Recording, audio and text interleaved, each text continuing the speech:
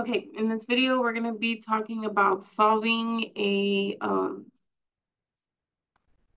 equation of the form log base b with argument a equal to c.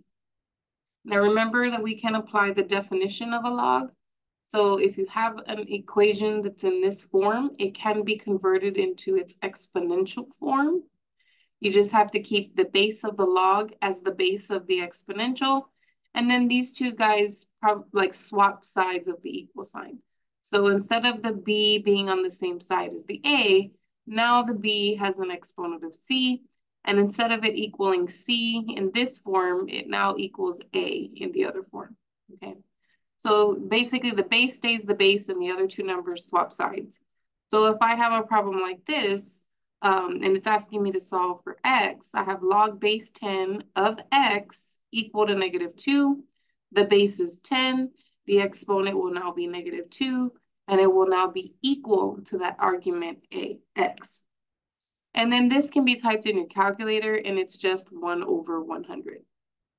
Similarly, we can do the same thing for this type of problem. So again, our base here is x, so we have the base x, and then the exponent will become -4, and it will be equal to the argument 1/81. Now this negative exponent can be written as 1/x to the +4 exponent, and then I can cross multiply or multiply both sides by the common denominator, and the resulting equation is 81 equal to x to the 4th power. Now, in order for me to solve for x, I do need to take the 4th root of both sides of this equation.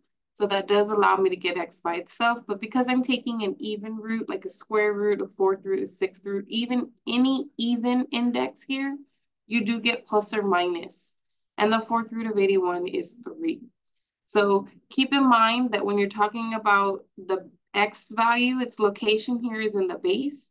And the base cannot be negative, therefore x cannot equal that -3.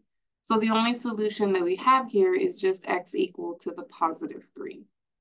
Similarly, if x is in your argument, the argument has to be positive, so you end up with a negative answer. That negative answer is not your solution. The arguments and the bases must be positive. Now, finally, for the last example, again, if we turn it over into its exponential form, the x is the base, the 3 is the exponent, and it's now equal to that argument 1,000. Then what we do to solve for x is we take the cube root of both sides of the equation. That gives us x. This is an odd root this time, so we don't need the plus or minus. And the cube root of 1,000 is 10. Since this is positive and our base is x, then this is okay. And this is a proper solution here. So our answer there is x equal